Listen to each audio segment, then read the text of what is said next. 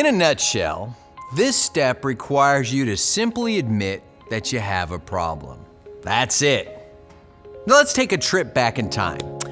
Remember, if you will, for a moment, your high school career. You had dreams and hopes and aspirations. What did you want to be when you grew up? A doctor, lawyer, teacher, movie star, athlete maybe? Most of all, when you peered 10 to 20 years into your future, did you see yourself as a happy person? Was your future self someone who made all the right choices, resulting in a joyous and successful life? Now, take a look at where you are today. How's that all working out for you? Not quite what you envisioned? Welcome to step one. Step one is both the easiest and the hardest step. It's the easiest because, in theory, if you're even contemplating taking this step, you know you have a problem and something needs to change.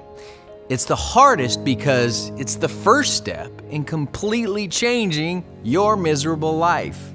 Now, nobody likes change, but don't worry.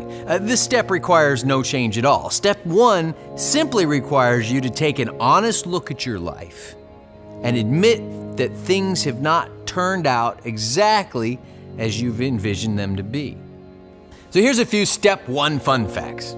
First, it's the only step that involves any form of physical addiction. The rest of the steps focused on emotional and spiritual growth. Two, you don't have to be an alcoholic or an addict to take this step. Just simply replace those terms with the one of your own choosing: overeating, gambling, gossiping, jealousy, sin, whatever.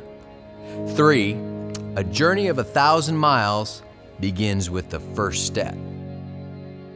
And four, it's the only step that you must get 100% right prior to moving on to the next step. The rest of the steps only require completion to the best of our ability.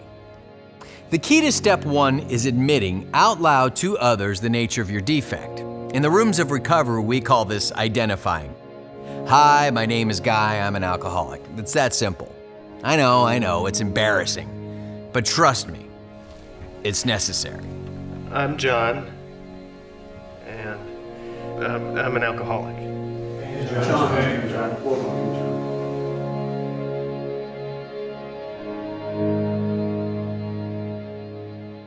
All right, time for some writing.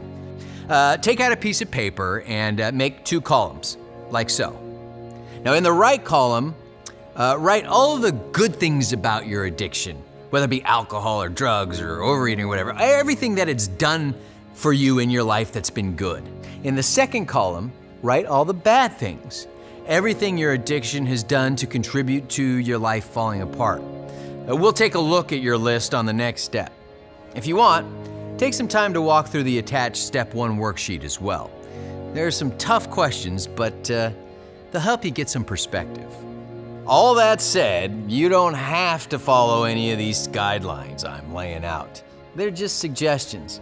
Think of it like skydiving. When you launch yourself out of a plane at 15,000 feet, it's suggested that you pull the ripcord at some point during your descent. Now, you don't have to. It's only a suggestion. The choice is yours. See you on step 2.